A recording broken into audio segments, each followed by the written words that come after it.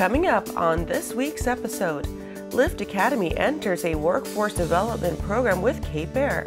Also, Navy announces initial Aviation Warrant Officer Selection Board.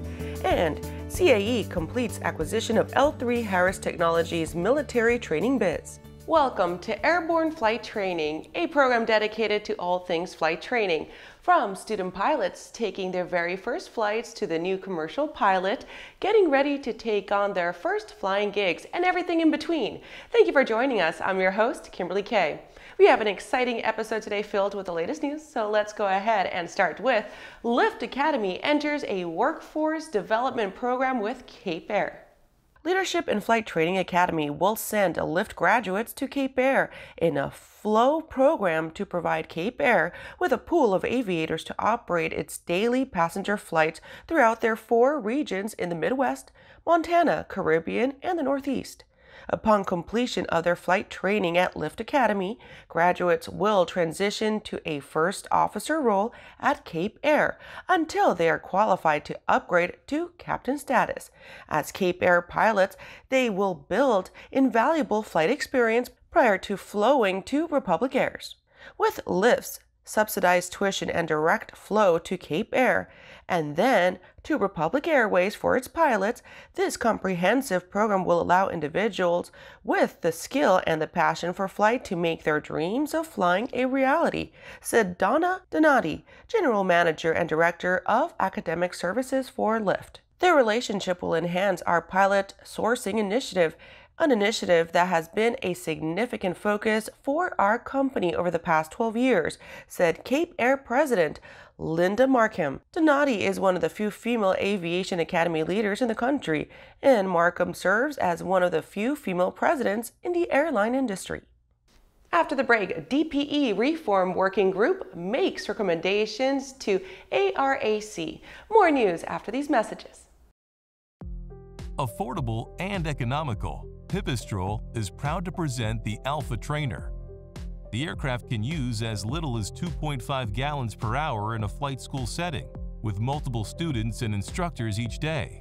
This means that 13.2 gallons of fuel can effectively give you as much as 5 hours of endurance. Learn more about what the Pipistrel Alpha Trainer can do for you at pipistrel-usa.com.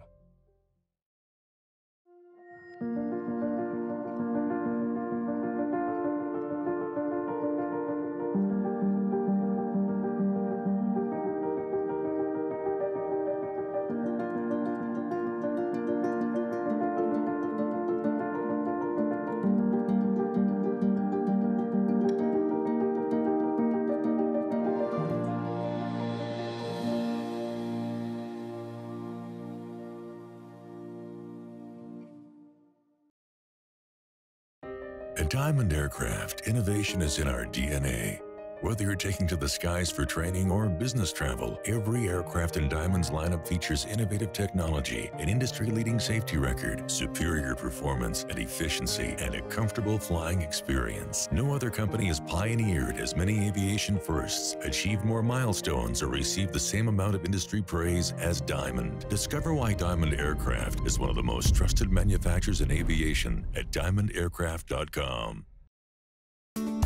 Welcome back. With so much news coming out of the flight training industry, we're going to be summarizing some shorter but interesting stories in a brief segment we call Around the Patch.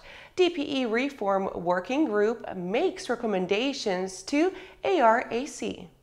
The DPE Reform Working Group, which is chaired by EAA, recently submitted a recommendation report to the Aviation Rulemaking Advisory Committee with a number of proposed changes to the designated pilot examiner system. In total, 12 recommendations were submitted to ARAC and ultimately will address DPE selection, standardization, mentorship, and a more efficient and effective landscape for scheduling a practical test across the country.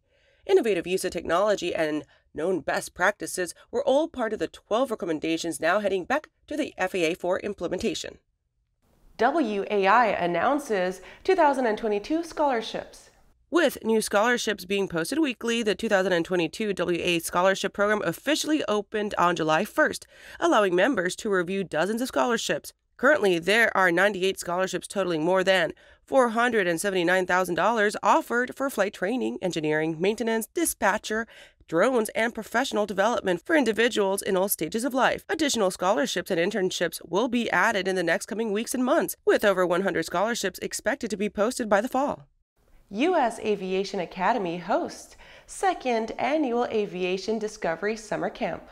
U.S. Aviation Academy's second annual Aviation Discovery Summer Camp is taking off at the Denton Enterprise Airport on July 12th until the 16th. The summer camp gives high school students ages 14 to 18 the opportunity to explore the world of aviation, principles of flight, careers in aviation, aerospace, and more. Students get hands-on experience in addition to the ground school. Each student will have the opportunity to log their first flight in their logbook with a 45-minute flight in a Cessna 172. AEA spotlights new Aerospace Academy with FAA Administrator. AEA President and CEO Mike Adamson, along with a group of education, government, and economic development officials, recently met with FAA Administrator Steve Dixon at Summit Technology Academy in Lee Summit, Missouri, a career-focused academy designed to prepare high school students for high-demand professional careers. For more than 2 years, the AEA has partnered with the Lee Summit R7 School District and the University of Central Missouri to help develop the Aerospace Academy that will open for the first time in the 2021-2022 school year. ANN's Airborne-News program wins International Media Award. Recently, ANN's Airborne Video News program, hosted by Kimberly Kay, supervised by Nathan Cremasino, and executive produced by Jim and Masako Campbell, won an International Media Award. For the first time in the Aero-News Network's quarter-century history, the network brought home a Bronze People's Telly Award for our Airborne Unlimited News program. People from around the world cast their votes and chose our show for the win. Well, that does it for today's trip around the patch. Now let's return to the rest of the news. Navy announces initial Aviation Warrant Officer Selection Board. A new era in naval aviation launches on August 2nd, when a board will meet to select the initial cadre of aviation warrant officers, who will be trained to fly the new MQ-25 carrier-based unmanned aerial vehicle. The call for applications, announced in 141-21 and released on June 28th, says that qualified sailors and civilians can apply for the program through Navy Recruiting Command. Applications to be considered by the board are due on July 26. Last December, the program's approval came when the Navy formally established the Aero Vehicle Operator Warrant Officer specialty. Over the next 6 to 10 years, the Navy plans to recruit, train, and send to the fleet a community of roughly 450 aviation warrants. The community is expected to eventually have warrant officers in grades spanning W1 through W5. Those selected for the program will first complete Officer Candidate School in Newport, Rhode Island. Upon graduation, they will commission as Warrant Officer 1. They must then complete basic training as well as advanced training on the MQ-25 aerial vehicle. After these messages, CAE completes acquisition of L3Harris Technologies Military Training biz. I'll tell you for how much after the break. Swift Fuels proudly introduces the Forever Avgas STC. One simple upfront purchase entitles the Forever STC certificate holder to receive all current and future Avgas STCs that the FAA issues to Swift Fuels. The best part? It's priced today at only $100, and the prepaid certificate never expires. Get your Forever Avgas STC today at swiftfuelsavgas.com. I believe that if people use the landing doctor training program, they will have less accidents and eventually their insurance will go down and they will make a superior pilot. We do personal limitation checklists, which is the most important reason you need to fly with limits. We do ground proximity awareness training, and we do this with a crosswind. We've been operating 6 Pipistrels for 2 years without one insurance claim. The Landing Doctor program is working, and you're going to hear more about it. Aviation Safety Resources is disrupting the market for aircraft emergency parachute recovery systems. ASR systems are smaller, lighter weight, and offer longer repack cycles than similar products available in the current market. ASR has a recovery system available for every type of aircraft: sport, experimental, light sport, general aviation, urban air mobility, vertical takeoff and landing, electric propulsion, and unmanned aerial systems. Find the right product for your aircraft at aviationsafetyresources.com. Welcome back.